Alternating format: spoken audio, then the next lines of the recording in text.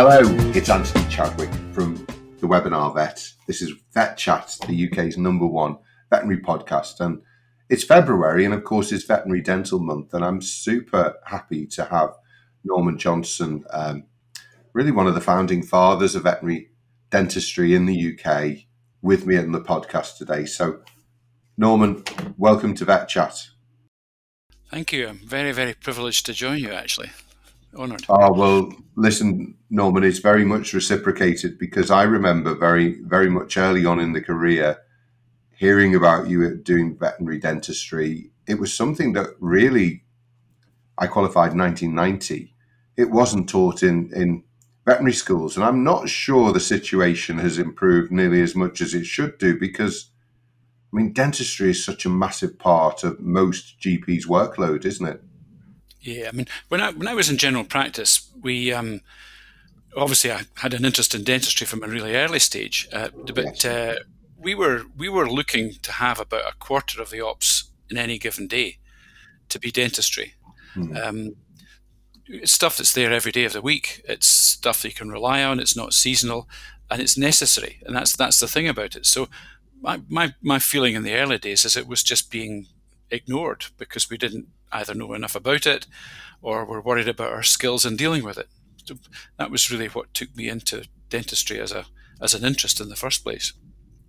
Plus the fact when you're a young graduate, you're the one that gets to do it. All the more interesting stuff gets done by the boss. Well, it was always an area that fascinated me, because I think it was one of those areas that you could immediately bring relief to a patient. And it wasn't until, during the pandemic, I had my own dental problems. And of course, dentistry was very basic during the pandemic. So a tooth was yanked and I'd spent 2 or 3 nights not being able to sleep, and almost that instant relief from having that done. And I saw this all the time in my own practice, where dentistry, in fairness, was an easy diagnostic disease, because often you smelt these patients before you saw them in the consulting room. You could sort of get a sense of them as they walked towards you from reception. The smell was often overpowering. And at that stage, it was very basic dentistry, because it was the Yorkie or the cat that needed 10, 15 teeth out. Yeah. The first thing was persuading people, because they'd often been to another practice and it was an older dog or cat, and they were told, oh no, the cat or the dog probably won't survive the anesthetic, so therefore don't do it. Yeah. And my attitude at that time was, but from a welfare perspective, the dog or cat is probably in so much pain, it's unfair to just leave it as it is. And I'd rather take the risk of an anesthetic, knowing potentially I could lose a dog or a cat, although it happened so infrequently in my career, to lose a dog or cat coming in for a dental, that this was a perceived risk rather than an actual one. Yeah. And you'd come back and the clients would say, this dog is 5 years younger than it went in. What did you do? And I said, I just took away all of its infection and its pain. So such an important area, and you get such good results, don't you? I specialised in dermatology, and often it was more kind of managing a problem rather than ever really getting rid of the problem. Whereas with dentistry, relief and cure is almost instantaneous, isn't it? Yeah, I mean, obviously the oral problems were an issue with these older dogs and cats, but it was really the systemic infection, the low-grade chronic infection, that gave them lots of other trouble as well. Yeah. So their kidneys and their heart and their liver and spleen and all the rest of it was. So they just did better when you got rid of all that burden of infection. And as you say, it was a relatively instant thing. But it's interesting when you say about the older animal and people really being worried about putting them under an anaesthetic. And of course, even when I graduated in the 70s, and certainly the anaesthetics were less sophisticated than they are now, but quite a margin. Yeah. But even then, would they rather have their animal live on in chronic infection and discomfort than have it sorted? Sentencing them to the last year or so of their lives in poor health rather than dealing with it. And the interesting thing about it was that even guys like dentists and doctors were the ones that were often most reluctant to to agree to the anaesthetic. Yeah, yeah, yeah. It's quite astonishing. Where members of the public would take your advice on Yes. face value, whereas the dentist or the doctor would say, "Oh no, no, no, I'm not having that." But, So also we had the same situation because there would be a lot of vets who would not put those yeah, dogs through an anesthetic. And actually, yeah, all you needed to do was explain the procedure to the client. And if the yeah, client trusted you, as they obviously did yourself, then people would agree to it. yeah, yeah. I think certainly once there's somebody in the practice that actually builds up skills, Yeah. that's even if somebody else in the practice doesn't want to do dentistry. In my case, my two partners were really completely disinterested in dentistry because they did other things, and they had built up skills in other ways. But for me, it was a niche that I started early on, and once the high-speed drills and things like that came in the mid to late 80s, that completely changed the way we did dentistry. Yeah. Because, and I don't know about you, but certainly we had a class of extracting teeth in cadaver German Shepherd dogs or something like that, with things like Geely wire and hacksaws. And Yes. this medieval instrumentation was still being taught in the 70s. So once the high-speed drills came in, different. Well, I certainly removed a lot of teeth using a hacksaw, to obviously split them. And that was, in the 90s as well. So, yeah, it took time for the drills and so on to come in, but they were obviously revolutionary, although I suppose it didn't build your arm muscles quite as much as the hacksaw did. No, it didn't actually. There's no doubt about that. But that was the thing that dentistry is supposed to be a something that's done with finesse, and Yes. people worry that they don't have the strength or that kind of stuff. You don't need strength actually; you just need technique. Yeah, Same as exactly. golf. You don't whack Yeah, the yeah, ball yeah. a long way by being hitting it really hard. You stroke it, don't you? Exactly. Well, I It's a still have sport reached I've never got into, but yeah, I can understand it. Yeah.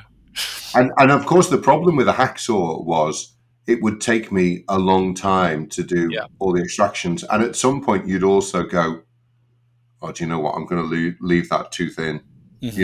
I just can't, because obviously older dogs, again, you don't want to have them under anesthetic, or cats. You don't want them.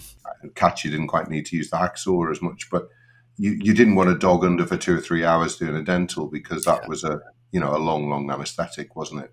Well, there's another aspect to that, really, where your own welfare when you're doing a dental procedure like that is quite important, because dentists recognise very clearly that their own dexterity and skill drops markedly after an hour. So they rarely will do a procedure that takes more than 45 minutes to an hour. They'll do something that takes that time frame, and then that would allow them to stand up, walk about, focus into the distance, see another patient with another problem. So from their point of view, really, they were keen not to spend a long time, and yet for us, we were still spending hours and hours and hours, on these difficult extractions. So I think it was quite easy to then, once anaesthetics got better, then to schedule a second procedure for maybe 2 or 3 weeks when the original part is healed and you've got another fresh look at it. Well, particularly also, full cat mouth extractions. Again, that could be a long process. And of course, then roots would be left in. I'm sorry, Norman, but I used to go in then when we did have the burr and drill them out. I love one of our speakers on Webinar Vets, and I always mention him because there is a bit of a bromance, probably only on my side, Professor Mike Willard, who was professor at Texas A&M on gastroenterology, and he used to say, everything I taught you 10 years ago was a lie. I just didn't realize. So there's definitely a fashion side as well, isn't there, about can you, nuke roots out, should you leave them? I had my own wisdom tooth taken out by an expert who obviously didn't look at the history before I went there, because I had a hooked root. And this was why the ordinary dentist wasn't doing it. And he managed to leave part of the root in, and he said, "Oh, it will just resorb. Don't worry about it." So it's interesting when there are two veterinary dentists in the room and they both agree with each other. The one of them is probably not a veterinary dentist. It's kind of, there's always opinions on these things. Where would you be now on kind of roots and things, particularly in cats? Well, I would take it as a general principle. If you leave a root in, you should go back and get it. Yes. You shouldn't leave a root in, but there are certain circumstances where you might. For example, the root might be very close to an artery, a nerve, something like that, sinus, nasal cavity, these kind of things. So there may be features about that particular case that you might not want to go back at. But in general terms, the thing that is your friend is the radiograph. So if you do leave a root in, obviously you should log the fact that it's there on a chart or on a history, and then offer the owner a review radiograph at some point, because the radiograph will tell you whether or not it's an issue or not. It'll tell you, for example, whether it's resorbed, and they rarely do. It'll tell you whether it's causing pathology, because say that root may not have much organic tissue left in it. There may be virtually no pulp in it, and it might just sit there quite happily, giving no problem. But two things about it: if you don't look later, you won't know, and secondly, you can't ask the patient. So the patient's not going to come back and say, you're going to go back and say, listen, that root you left in is giving me trouble now. Yeah. Whereas we can't ask that. So the radiograph is our friend when it comes to that. And interestingly enough, although the radiographs have been sort of part of a dental procedure from our point of view, certainly since the 90s onwards, now it's cone beam CTs. A lot of practices that do this, certainly a specialist, will have cone beam CTs or access to a CT scan. And CT scans tell you a whole lot more about the pathology that's there than a radiograph ever did. Radiographs do underdiagnose quite a bit in certain circumstances. And are you going to slap my wrists for using a bear to just nuke that route? Yeah. I apologise. This is the confessional box we're moving into now. I had a couple of radiographs that were given to me by a friend of mine who I was mentoring through one of the diploma programs, and it was a before and an after. The before actually it was following an extraction, but a root left, and then the cat was sent to him, and he took an after radiograph, and the person who'd originally tried to drill the root out had missed it completely. So they've actually gone down the side of the root, not touched the root whatsoever, and gone into the mandibular canal, which has got, of course, the sensory nerve to the whole of the jaw on that side. Yeah. So that cat was in quite a lot of trouble. Now that's, it's difficult actually to drill a root out because of the fact that really you've got water in the go. You don't necessarily know what path that root follows. So you might be lucky and get most of or all of the root out, but in general terms you don't. They'll leave bits behind walls of the tooth and so on. So it's not generally a good thing to do. Everybody who does dentistry likes to actually physically see the root in their hands when they've done it. Yeah. I think with dogs it was a lot easier, but often with cats you felt they do resorb roots more, don't they? So they can do. One of the great advances has been around veterinary radiology, hasn't it? Because we just didn't have that, and now we've got super machines like the Clark machine and so on that are handheld. Yeah.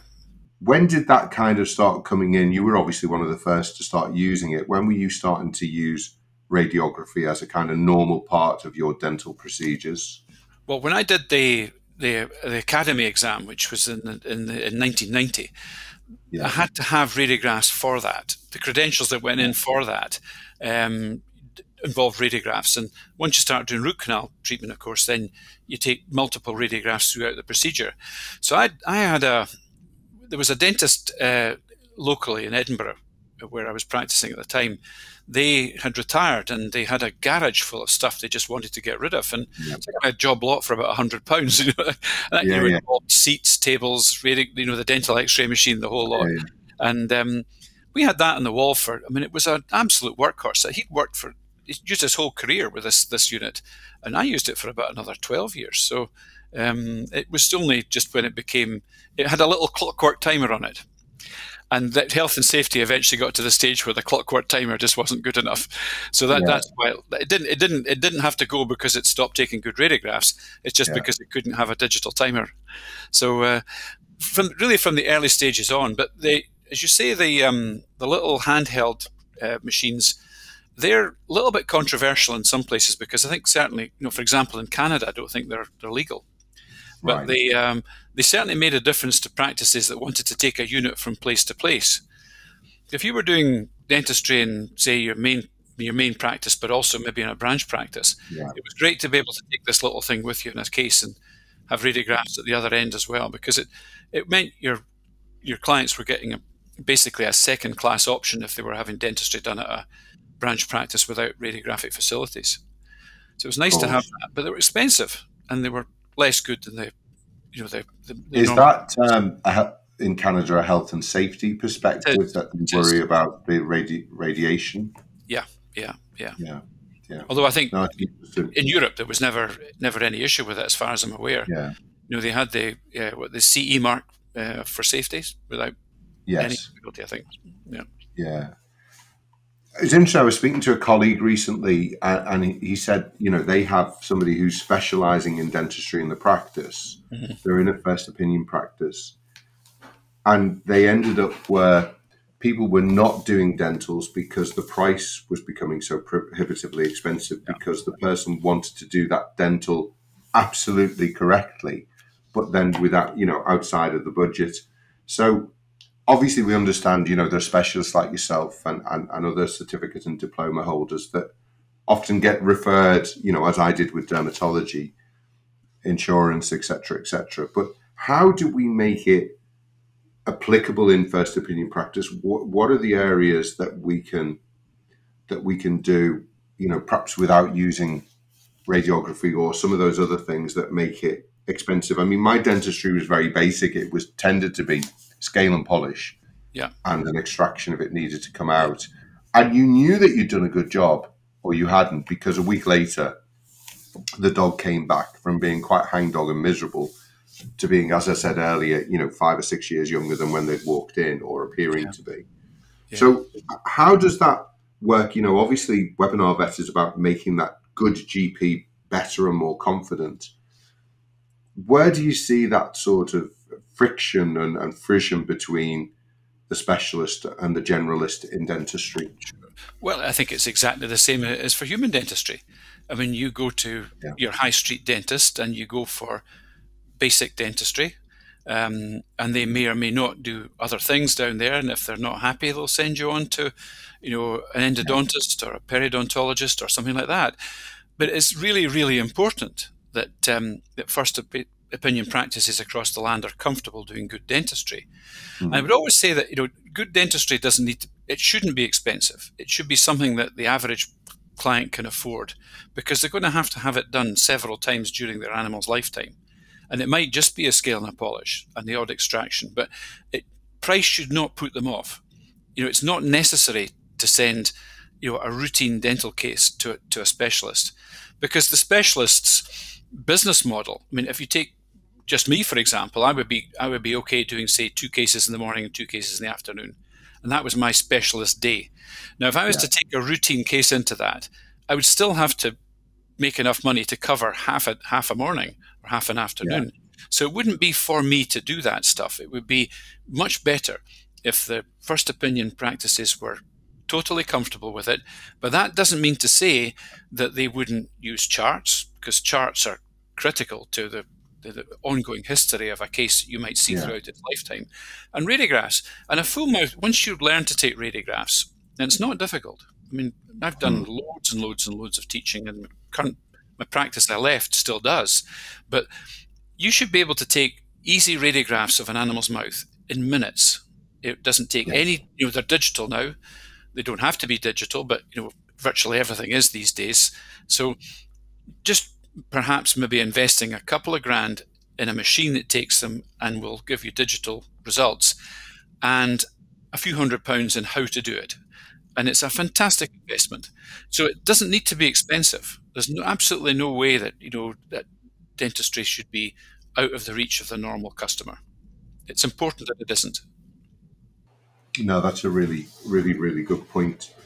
Obviously, previously we were talking about when I went to vet school, there was very little dentistry taught. Yeah. It's such a massive area. I remember when we did one of our first series, with Hill's Pet Nutrition, and we did a whole feline series, and we had dermatologists, we had a dentist, I think. We also had an orthopedic surgeon.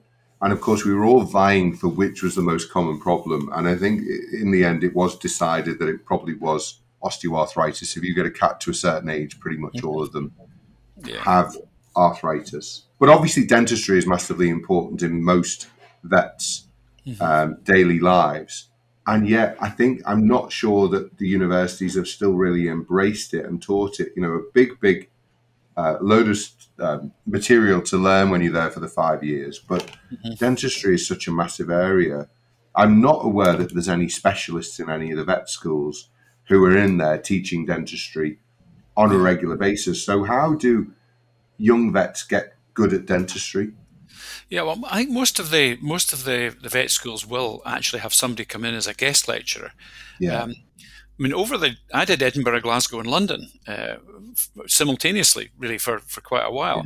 But it was only, I mean, I think maybe at one stage 5 lectures in whatever year it was, 3rd or 4th year, and then a practical. Glasgow did a practical. London tried to do a practical. But it's just not possible to put big numbers these days through. Once numbers got into 3 figures, it's very difficult to put them through a practical class unless you've got somebody in-house. I think it is important that it's taught in-house, because if you're not on the faculty, if you're not a member of the staff, it's very difficult to actually lever a bit of time. But any of the schools that they're looking for maybe American accreditation, AVMA accreditation, they have to show that they facilitate dental teaching. And for many of them, it's a box ticking exercise that they don't tick the box properly. So I think it's been like this, Anthony, for 30 years. I'm not sure whether it's getting any better. In fact, I do feel it's getting worse, because my 5 block of lectures gradually shrank down to 1. So that just shows you what sort of importance that particular school put on dentistry over the years. You have to have somebody, as the head of the department, who actually values that. And if they don't, then you're levered out for somebody else to get these hours. I remember going to a course that Bob Partridge was running just on doing cadaver extractions and learning the techniques. And actually, once you learn those techniques, dentistry becomes a lot easier, particularly if you're not having to use hacksaws, but you have a proper dental. I think a dental machine is kind of essential. And it was a really satisfying part of my workload, because these animals, as we said before, used to come in, not necessarily in distress, because of course cats and dogs hide pain, don't they? But you saw the difference a week later once you'd actually remove that source of pain and discomfort. Yeah. I mean, it's really important. I mean, and go over a course of an animal's life, it's an absolute certainty that they're going to need 3 or 4 dental procedures. Yeah. One thing that's quite interesting, actually, I have a black Labrador who's now 9.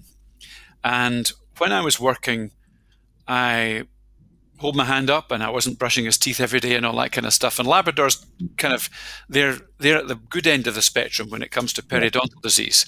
Unlike, say, for example, a Yorkie or a Chihuahua. But I would just do, when I had a day where somebody had cancelled on me, I would clean his teeth, when it was necessary. And it was the last thing I did as a clinician was clean my own dog's teeth. And I then decided, really, I wasn't going to put him through this every year or pay for it, as it would have been after that. And I started to brush his teeth every day.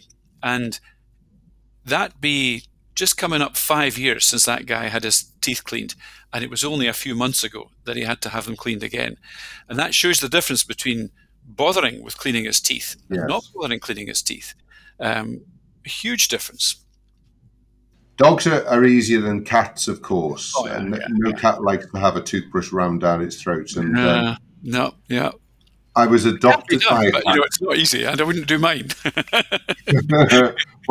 Well, I'll tell a story. I was adopted by a cat during the pandemic because, as you know, Norman, you never own a cat. A cat adopts you. I'm now his chief butler. a feisty little devil, a ginger cat, and we knew who the family were who had the cat. It was a mile away.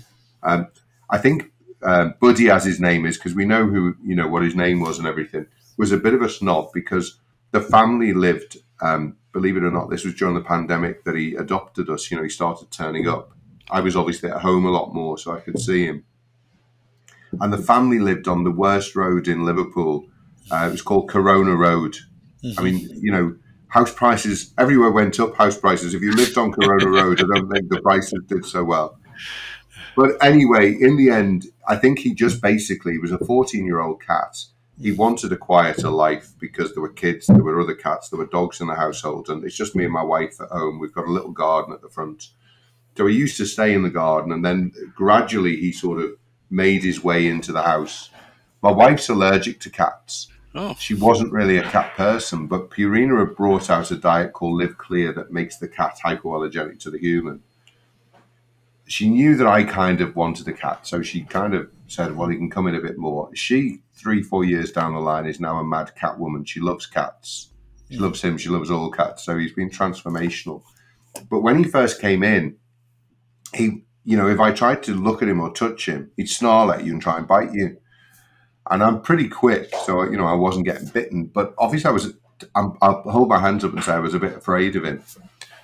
Finally, with all the love and attention, he's worked his way around, and we were able to look in his mouth, and of course he's lost most of his teeth. So in fact, when he does give you a little bite, which he still does, it's not a bite; it's just a nasty suck. So this is often what happens with cats; the teeth just fall out, without the attention. But we are needing to get him in. But of course, now the waiting list to get into vets is difficult. So we're both in the same situation of having to pay for it. He's on Silencia for his arthritis, but I have to say he does need some dental work doing as well. Might not be much left to do. Well, I don't think there's a lot of teeth, because the other one is that kind of broken canine that you saw a lot in cats. And provided dentine's not showing, I don't know, how painful are they? Well, cats, they older cats, they often have a problem where the canines super erupt, and they look as if they're much longer than they should be, but they're really really being pushed out of the socket by a pathology within the socket. And sometimes they resorb internally, what's called an external resorption. So it's not from the pulp outwards; it's from the cementum inwards. So you get this a lot in canine teeth, and eventually these go, and some of them need extracted, the stumps, and some of them don't. But when you're looking at the end of a tooth, for example, if the end of a canine is fractured, in an older dog, you maybe take away a 2-3 millimeter chunk of tooth and not enter the pulp, in which case it's called an uncomplicated crown fracture. It's not complicated by an infection of the pulp. But in a cat, the pulp goes almost to the end, all of its life. So you may find even a millimeter off of a canine tooth can open the pulp, and then at that point, of course, there's a whole different can of worms to deal with pulpitis, pulp necrosis. Eventually, that may leak out through the apical delta in the root where the nerves and blood vessels enter. So it's an odd one. If you have them under an anaesthetic, you can often use a very fine probe or a very fine root canal file to see if you can enter the pulp. And if you do, generally at that stage, it's an extraction or a root canal. The root canal can be quite quick and easy, actually, in these older cats. But the radiograph will tell you whether he's got a proper root to do it, because often, if the roots are resorbing too, there's no point in doing anything like a root canal, because there might be no root canal to fill. Yeah, exactly. But the difficult ones, but they're often hard to spot because it's not much off. You often find them incidentally. Yeah, and it's interesting, again, a 17-year-old cat, I did blood work recently just to see how he was doing, and liver, kidneys, thyroid, everything was just spot on. So he's obviously doing well, and is a physically fit cat even for 17. So I think hopefully he'll be around for a bit longer. He's actually our CFO in the company. I was over in America, and he was displayed on on our flyers that we took over there. of course, CFO stands for Chief Feline Officer. Mm-hmm. And he was actually just before in a previous meeting sitting on the computer, almost refusing to let me go into the meeting. So I had to remove him gently from, he was sitting on the laptop. So he often does come in, but he's outside at the moment. Yeah. Great companions. They brighten our lives, don't they? And they deserve the same dental care that we hope to get as well from our dentists. Hopefully, yeah. Agree with that very much. Norman, it's been fascinating and fantastic listening to you. It's been a while since we last chatted. You were always a big inspiration for me as a first opinion vet trying to do dentistry better. And thanks for the fantastic legacy that you've left, I know, with all the people that you've trained over the years as well. And it's a good time to practice the golf. I think so. Just by the way, the headphones that I'm wearing, you gave me them in 2011. When we started this webinar thing. Yeah. So they've lasted all that time, just with a quick change in the earmuffs over the pandemic when they were used a lot. So I have to thank you for that as well. Yeah, well, thank you, because we've been so fortunate to be able to use experts like you across the world to just hopefully improve the quality of postgrad training, which in areas like dentistry is so important, because when we come out of vet school, unfortunately, we haven't had a lot of training. And I think this is an area that, as much as we can teach in webinars, I would encourage vets who are listening and nurses who obviously get really involved in it to go on some of the courses that are available, because I think with not a huge amount of time, you can get to a really decent GP level at dentistry, can't you? I think if the commonest and most useful courses would be ones where they teach extractions and they teach radiography. Yeah. And if you get these two fundamentals, just find the principles of them and then begin to use these. That's a day and a half well spent. A good cadaver course that gives you extractions on cats and dogs. I think that's really, really the best way you can spend some of your CPD budget for dentistry anyway. And actually trying to take out a healthy tooth is a bit more difficult than trying to take a rotten one out, isn't it? Well, go back to 1975 and these German Shepherd dig cadavers and various bits of chisels and hacksaws and other carpentry tools that were used at the time. It's come a far way, and thank you obviously for all the stuff that you've done to further veterinary dentistry for the profession, both here and internationally.